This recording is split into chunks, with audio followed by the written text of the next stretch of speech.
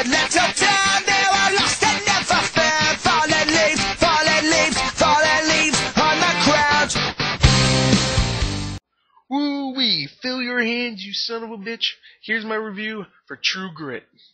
Now, before I get to the review, though, let me stop talking like that. Before I get to the review, though, I want to say that throughout the review, I was losing my breath a little bit here and there because I am sick. I have a stuffed nose, and that means I can't breathe through my nose, usually. So, yeah, that's why I keep losing my breath a lot. That's why. So let's go on straight to the story of True Grit. Son of a bitch. Okay, now the story of True Grit follows this character named Maddie Ross. She's a 14-year-old girl who pretty much witnessed her father being killed. And they don't really talk about her actually witnessing it, but whatever. Let's just say she witnessed it. And really, she's just a uptight little girl who thinks she's all badass and all that stuff. And she really just wants this man that killed her father, Tom Chaney, dead. So she hires two people, Rooster Cogburn, who is a U.S. Marshal, and LeBeau, who is a Texas Ranger. And they go out and go find this man that killed her father, and that's pretty much the story, them talking to each other, blah, blah, blah. That's really the story. It's just a revenge tale, and I will talk about it a little bit more later on, but there you go, there's the story. I told you it, whatever. Let's go on to the pros of the film, because that's pretty much what I'm going to do. I'm going to do pros and cons of the film. So let's go into the pros. Two things I really, really liked in the film, I'm going to talk about them really briefly because there's not really much else to talk about them, is the soundtrack and the cinematography. The cinematography was just beautiful, breathtaking. A lot of the scenes just look fantastic because of the cinematography, obviously. But, yeah, the soundtrack is fantastic. It definitely works with the movie. The movie, you would think, is really just a Western. It is a Western, but it's also a drama, and the music just complements that perfectly. So overall, those are two things I really liked. Another thing I really liked is the acting was just fantastic. I mean, of course, it's Jeff Bridges acting 3 times in 2 movies in the last week, and really, he's been acting.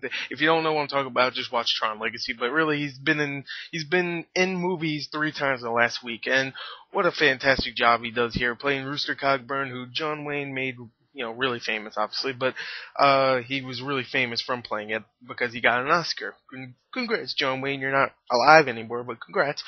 Jeff Bridges does a fantastic job as him. I could definitely see him getting nominated, maybe even winning.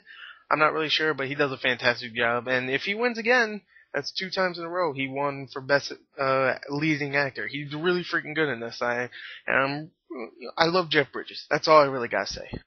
Matt Damon does a fantastic job in this movie also.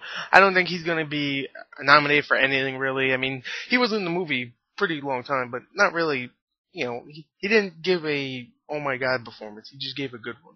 And don't get me wrong, if he does get nominated, then that's cool and all, but, there's some of the roles out there this year that I think could have been, could have definitely been nominated if he does get nominated. I don't think he is, but still, I mean, Christian Bale, come on, that's all I gotta say. He's gonna win Best Supporting Actor, so really there's nothing much for Matt Damon to win besides nothing. So, yeah, Matt Damon does a great job, but not a Oscar-worthy role like Jeff Bridges was. Haley Stanfield, who is a newcomer, she's obviously new. She's really good in this. Definitely one of the best new performances of the year from a new actor. Really, really good. Josh Brolin is in this for about 5 minutes, but still, he's really, really good in this. I mean, I love Josh Brolin. Even if he does stuff like freaking Jonah Hex, I still love you. I love you, Josh Brolin. So, yeah, he's definitely one of my favorite actors of all time. Yeah, I love Josh Brolin. He's a great, underrated actor. And just the supporting cast, like Barry Pepper, who is really good in this. I mean, he's not as good as he was in his role in Battlefield Earth, which is a fantastic movie, but I'm not even going to say anything after that. If you don't know what I'm talking about, then that's great. But, I mean, he was good as Alex Mercer in Prototype, too. If you don't know, he voiced Alex Mercer. But, his role here is good, but just not as good as Battlefield Earth. He does a good job, though.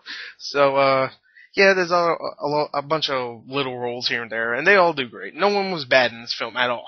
So, overall, acting was fantastic. Another thing I like, though, is the dialogue. The dialogue in this film was great. I wouldn't say it's tense at all, really, because it's not really a big conversation where, oh, I'm going to kill you. No, I'm going to kill you. I'm going to kill you. Who's going to pull out the gun first? Oh, no, there's no dialogue like that makes it tense, but there is really good dialogue between each of the characters. At first, these characters hate each other, and later on, they start to like each other and all that kind of stuff. Really great dialogue. So let's go on to one more thing I liked in this film.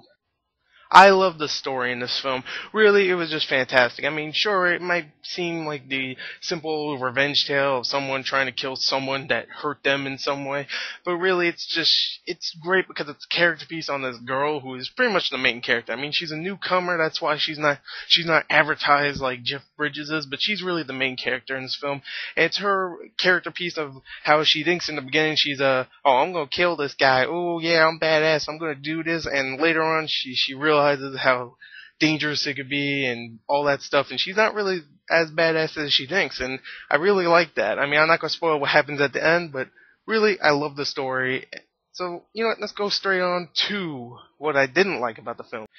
Just like The Fighter, there really wasn't much I didn't like about this film. I pretty much absolutely loved it. I'm not going to give it a perfect 10, to be honest, because that's a little bit too much, but really, it's a fantastic film, just like The Fighter. If I have to say anything that I didn't like, sometimes it got a little boring with sometimes it was just them riding around on a horse, just looking for them, or riding around talking about some stuff that's never going to be brought up again or something. And it's cool to get to know some of these characters like that, but really, it really wasn't anything we should know, but you know, it kind of got a little boring, just a little bit. But overall, I mean, it's a funny movie, it's a sad movie, it's a dark movie. I absolutely loved it. If that's the only thing I could think of that I didn't like, it gets a little boring, then I'm going to give this film a 9.4 out of 10. I really, really liked it. So there you go, there's my review for True Grit, 9.4 out of 10. Definitely go check it out. Screw Little Fockers. Go see this. So, yeah, Gulliver's Travels? No. Travel to the theater to see this. Yes, I did it. So there you go. There's my review for True Grit. Bye.